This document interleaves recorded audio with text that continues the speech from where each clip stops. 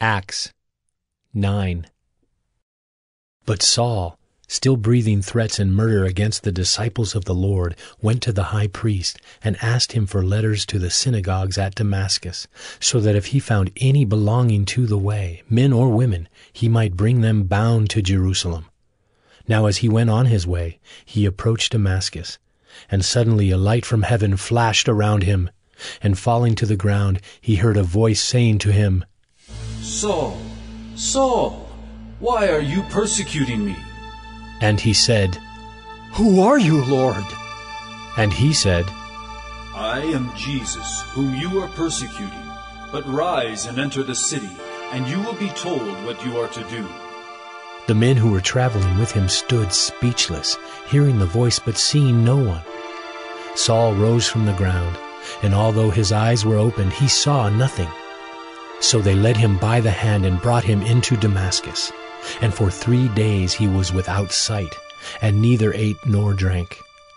Now there was a disciple at Damascus named Ananias. The Lord said to him in a vision, Ananias. And he said, Here I am, Lord. And the Lord said to him, Rise, and go to the street called Straight, and at the house of Judas look for a man of Tarsus named Saul. For behold, he is praying, and he has seen in a vision a man named Ananias come in, and lay his hands on him so that he might regain his sight. But Ananias answered, Lord, I have heard from many about this man, how much evil he has done to your saints at Jerusalem. And here he has authority from the chief priest to bind all who call on your name. But the Lord said to him, Go, for he is a chosen instrument of mine, to carry my name before the Gentiles and kings and the children of Israel. For I will show him how much he must suffer for the sake of my name. So Ananias departed and entered the house. And laying his hands on him, he said, Brother Saul, the Lord Jesus, who appeared to you on the road by which you came, has sent me so that you may regain your sight and be filled with the Holy Spirit. And immediately something like scales fell from his eyes, and he regained his sight. Then he rose and was baptized, and taking food he was strengthened. For some days he was with the disciples at Damascus, and immediately he proclaimed Jesus in the synagogues, saying, He is the Son of God. And all who heard him were amazed and said, Is not this the man who made havoc in Jerusalem of those who called upon this name? And has he not come here for this purpose, to bring them bound before the chief priest? But Saul increased all the more in strength, and confounded the Jews who lived in Damascus by proving that Jesus was the Christ. When many days had passed, the Jews plotted to kill him, but their plot became known to Saul. They were watching the gates day and night in order to kill him, but his disciples took him by night and let him down through an opening in the wall, lowering him in a basket. And when he had come to Jerusalem, he attempted to join the disciples, and they were all afraid of him, for they did not believe that he was a disciple.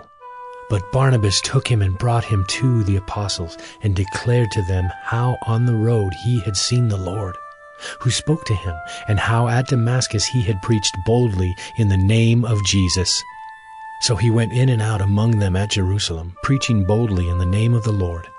And he spoke and disputed against the Hellenists, but they were seeking to kill him. And when the brothers learned this, they brought him down to Caesarea and sent him off to Tarsus. So the church throughout all Judea and Galilee and Samaria had peace and was being built up. And walking in the fear of the Lord and in the comfort of the Holy Spirit, it multiplied. Now as Peter went here and there among them all, he came down also to the saints who lived at Lydda. There he found a man named Aeneas, bedridden for 8 years, who was paralyzed. And Peter said to him, Aeneas, Jesus Christ heals you. Rise and make your bed. And immediately he rose, and all the residents of Lydda and Sharon saw him, and they turned to the Lord. Now there was in Joppa a disciple named Tabitha, which translated means Dorcas. She was full of good works and acts of charity. In those days she became ill and died. And when they had washed her, they laid her in an upper room. Since Lydda was near Joppa, the disciples, hearing that Peter was there, sent 2 men to him, urging him, "Please, come to us without delay." So Peter rose and went with them. And when he arrived, they took him to the upper room. All the widows stood beside him weeping and showing tunics and other garments that Dorcas made while she was with them. But Peter put them all outside and knelt down and prayed. And turning to the body, he said, "Tabitha, arise." And she opened her eyes, and when she saw Peter, she sat up. And he gave her his hand and raised her up. Then calling the saints and widows, he presented her alive. And it became known throughout all Joppa, and many believed in the Lord. And he stayed in Joppa for many days with one Simon, a tanner. Acts 10. At Caesarea there was a man named Cornelius, a centurion of what was known as the Italian cohort, a devout man who feared God with all his household, gave alms generously to the people, and prayed continually to God.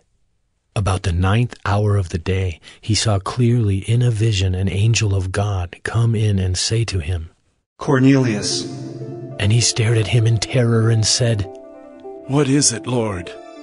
And he said to him, Your prayers and your alms have ascended as a memorial before God. And now send men to Joppa, and bring one Simon who is called Peter. He is lodging with one Simon, a tanner, whose house is by the sea." When the angel who spoke to him had departed, he called 2 of his servants and a devout soldier from among those who attended him, and, having related everything to them, he sent them to Joppa. The next day, as they were on their journey and approaching the city, Peter went up on the housetop about the 6th hour to pray. And he became hungry and wanted something to eat. But while they were preparing it, he fell into a trance, and saw the heavens opened and something like a great sheet descending, being let down by its 4 corners upon the earth. In it were all kinds of animals and reptiles and birds of the air. And there came a voice to him, "Rise, Peter, kill and eat." But Peter said, "By no means, Lord, for I have never eaten anything that is common or unclean." And the voice came to him again a second time, What God has made clean, do not call common. This happened 3 times, and the thing was taken up at once to heaven. Now while Peter was inwardly perplexed as to what the vision that he had seen might mean, behold, the men who were sent by Cornelius, having made inquiry for Simon's house, stood at the gate and called out to ask whether Simon, who was called Peter, was lodging there. And while Peter was pondering the vision, the Spirit said to him, Behold, 3 men are looking for you. Rise and go down and accompany them without hesitation, for I have sent them.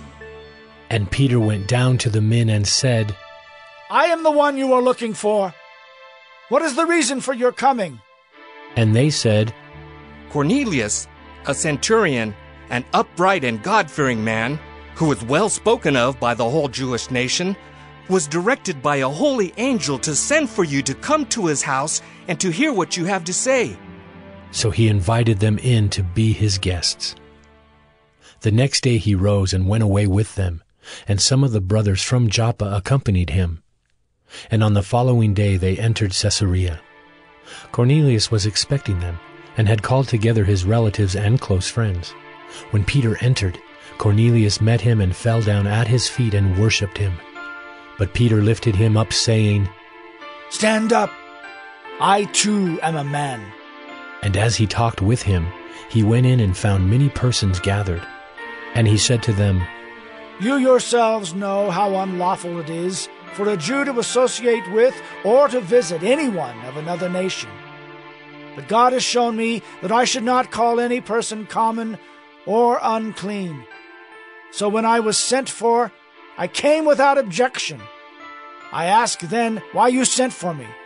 And Cornelius said, 4 days ago, about this hour, I was praying in my house at the 9th hour, and behold, a man stood before me in bright clothing, and said, Cornelius, Your prayer has been heard, and your alms have been remembered before God. Send therefore to Joppa, and ask for Simon, who is called Peter. He is lodging in the house of Simon, a tanner by the sea. So I sent for you at once, and you have been kind enough to come. Now therefore we are all here, in the presence of God, to hear all that you have been commanded by the Lord. So Peter opened his mouth and said, Truly I understand that God shows no partiality. But in every nation, anyone who fears him and does what is right is acceptable to him. As for the word that he sent to Israel, preaching good news of peace through Jesus Christ, he is Lord of all.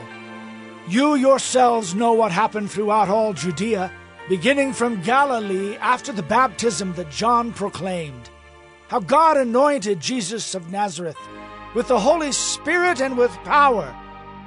He went about doing good and healing all who were oppressed by the devil, for God was with him. And we are witnesses of all that he did, both in the country of the Jews and in Jerusalem. They put him to death by hanging him on a tree.